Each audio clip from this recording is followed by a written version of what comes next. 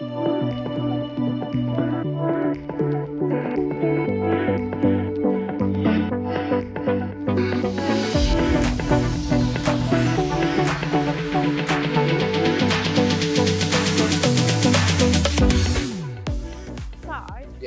And why do you do that, can I ask? Just I've obviously been with Becca and she lambs. Yeah, we lamb inside. Well, I've always done it. Well, I've done it when I was a kid. So I think that's mainly for that reason. But also, when we first lambed, we didn't have anywhere to lamb indoors. Yeah. We didn't have a shelter at all. We didn't have anything. We just lambed like in a field. And I don't know. I just find it better. Yeah. For us, it works better. We've got that barn now, but I don't know. It's not the best barn, and I'd rather them be outside. It's cleaner. Yeah, and I think it is because we started lambing at the end of December, so we're obviously up north way earlier, and our ewes and lambs won't be as hardy as these. We have some, we put a Beltex tup on them, for example, so if they lambed outside in December, January, not going to work. No. Whereas I think it's so important to know what you've got in here, a lot more hardier, will stand lambing outside, will be a lot better mothers. To get the lamb up and going. It's cheaper as well. It's harder work, but it's cheaper lambing outside because you ain't got all the costs. Because we'd have to buy everything in. Yeah. Hay, straw. Yeah. Do you know what I mean? The whole lot. Gates. And it's cheaper to do it this way. So. Also, I think for us, where it's just the two of us with the ewes, we don't, like after it gets dark, unless we're worried about a ewe, we wouldn't check her. Yep. So we sleep at night. If we lambed indoors, we'd probably have to get someone to help us with night lambing, which paying some, because we couldn't do that the two of us, could we? No, and that's the other thing we found, that it just, when it's dark, we go to bed and then we function in the next day. Whereas if like, I've been pulling a few all-nighters doing fox shooting and I'm not right the next day and it's all on Zoe and it just makes you make a few more mistakes. And that's what I panic about, the mistakes quite a lot. Yeah. You're better off spending, going to bed and having a few hours good sleep. Because they don't do. We do sleep well as well. Like we are out of it once we get in there. I think that is an important note. Like even when we were lambing inside, we'd try and switch the light off, leave a tiny lambing light on, and almost leave the sheep to sleep as well. Because if you are round them, and obviously there's some systems where it's needed, but if you're around them 24 hours a day, when do they actually get their chance to sleep properly without kind of you wandering through them and whatever? So I guess every system's different, which is I think what there's a different way. Like there's so many different ways to do farming, isn't there? And you just got to find what works for you. Works for us, and we go out early first thing and we do quick checks, and you might find one that's stuck, but she's never been stuck for hours and hours. And okay, we might touch wood, Chris. Touch wood. We might do the odd lamb, but we really don't, they do tend to do it dawn, dusk, that's when they...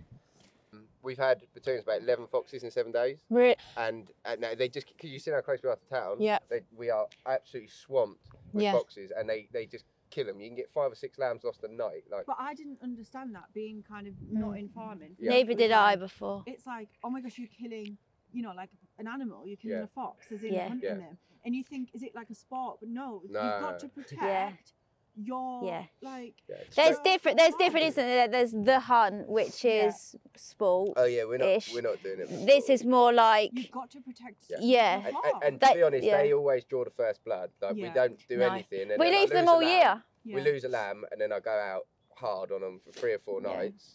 And it won't be all of them. Like we've been watching them, and they like hunting mice and stuff. Yeah. But then you get the ones that go around the sheep, checking the lambs. Yeah. Say about the other day with that. Yeah, there was one going round them. They've got a thermal thing.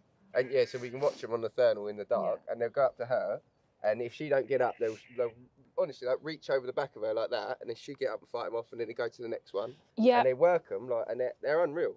And I think when they're killing machines. They're amazing creatures. And the thing is, they get a taste for it, and they'll keep coming back because it's a certain food source. So if they just have to be a bit cheeky and they've got it. But I think the problem is if they've got one lamb, they can do quite a good job of protecting that. The second they get 2, foxes are so sneaky, they'll split them off, and that lamb, obviously, you've got it through pregnancy, you've got it through birth. You're not losing it's had its colostrum, it's sucking, it's up, and that you've got to see that it's a business, through to. At the end of the day, it's your business. Our fat lambs the other week were 120, an average 122 £, and we could lose 5 or 6 to a fox in one night. So you start adding them up. Yeah. Scary. Yeah, it's scary. And not only that, no. Unless you're in it. No. So like the people that live all along that road, they all feed the foxes in their garden. And on like the community group on Facebook, I always see it. I saw the beautiful one with the black tail. I saw the beautiful one with the black tail. And I was thinking, shit, Chris is going to shoot that. Do you know what I mean? Like it's a real... It's like almost a craze of people feeding them now. And I like you say, it's not a sport. I don't enjoy it. Like when we've been lambing for 16 hours, I don't want to then come out in the freezing cold at night and shoot foxes. Like I don't want to. Like I just want to go to bed and leave my sheep. But at the end of the day, your sheep rely on you. Yes. Yeah. So and we have a duty of care, and they're fine after 2 or 3 days old. Just in the next few weeks, we just don't do foxes. And then, as I say, like the whole rest of the year, you don't go out shooting at all. And we don't shoot any rabbits. We don't shoot pigeons. Their food source is completely left alone. So there are other things to eat. That's what annoys me. Don't eat my lambs. You know? And they can eat afterbirths and lamb poo and crap, whatever they want. Mice, tails. You don't touch anything. But when they start eating the lambs, you have to, otherwise they will. And that's what annoys me, because there's a huge field over the road and there's so many rabbits in there. So they could do whatever they want over there, and I just think, just go over there. Yeah, for sure. But that's a real problem. We only shoot on the lambing fields. Like the rest of the farm's all fruit farm. We don't go anywhere near it. Yeah. So if they You're just protecting your area. It's just ours. Just ours. That's it. And so these lambs that we can see here, these were born when? This morning. This morning. So actually, they are so settled, aren't they? They've clearly got full tummies, otherwise they'd be blurting. So and did she lamb them herself? Just pop them out? Yeah. Do you check them in the morning? Do you come out check?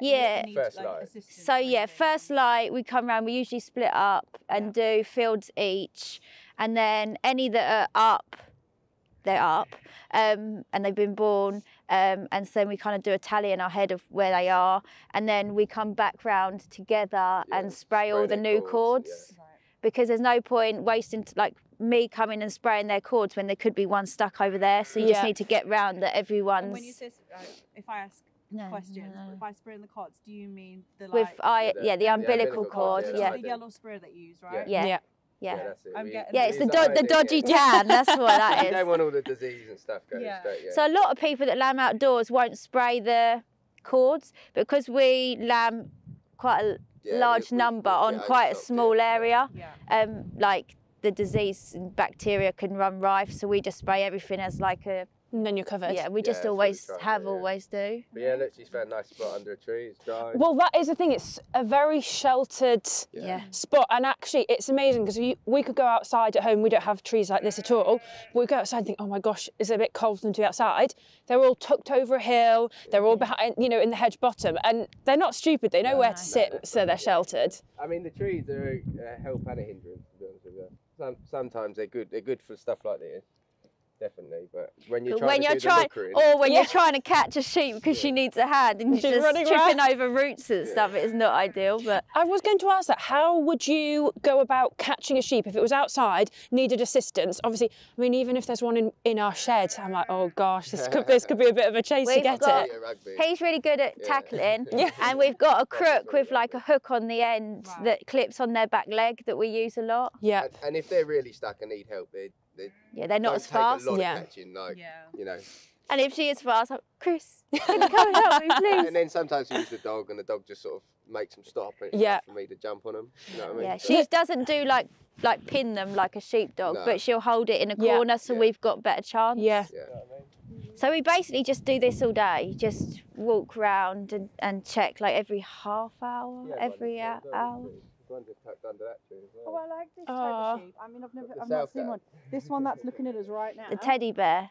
That has a fringe. Literally like a teddy bear. I love it. It's not like the ones that I don't like that you have. Yeah. That's not a very good example of the Southdown, in all fairness.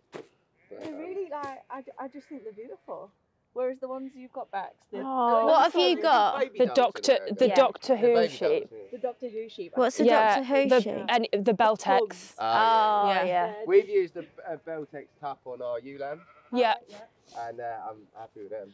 As how many have we had at the Beltex? We've had a few. A few. It's a good time, like, because we're doing the shop now.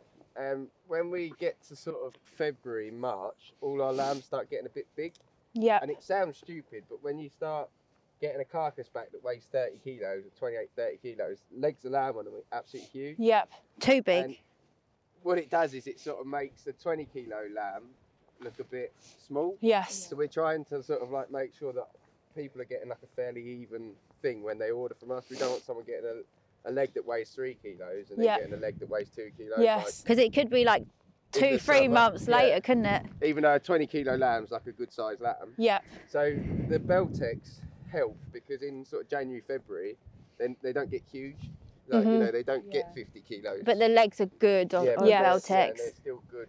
I think it's been great. I love them. Yeah, it's so interesting to see a different system to how we lamb at home. Their reasonings for lambing outside, I think, completely fit their system, and it shows why there is a difference, really. But what I really like is that I'm learning new breeds. Again, there is just so many types of sheep. I can't keep up, but I've got a new favourite, which is the teddy bear sheep. Yeah. So yeah, I'm very. I swear somebody mentioned that last night. Did they? Yeah. Or maybe they did. Maybe. But yeah, really, really interesting, and it'll be good to kind of have a look at their goats. Yeah. Because they've got goats as well, and cattle as well, if we get a chance. And hopefully see a lamb. Lambing. No, wait, are you lambing? Are you lambing? On it.